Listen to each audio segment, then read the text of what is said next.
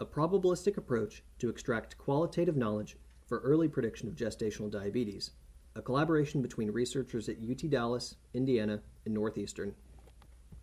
Domain knowledge and risk assessment are often expressed with rules like the one shown here.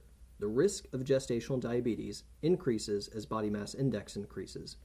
These are generally known as qualitative influence statements, and they're a concise way to express how variables interact under all possible values that the variables can take.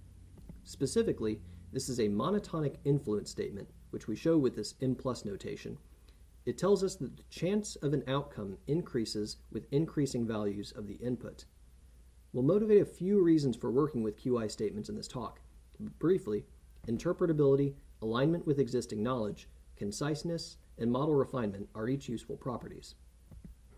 We start in a setting where a researcher has data for a problem and might have some prior knowledge in terms of QI statements.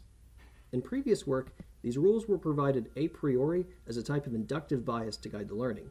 The intuition is that rules can guide learning in regions where the data might be noisy or missing.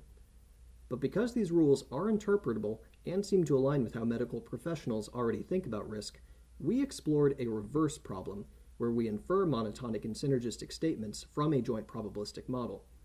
We also tried getting these directly from the data, but our results suggest that this is much less effective.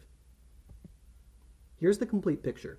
We want to extract explainable qualitative influence statements about gestational diabetes based on data that was collected around 8 weeks into a pregnancy.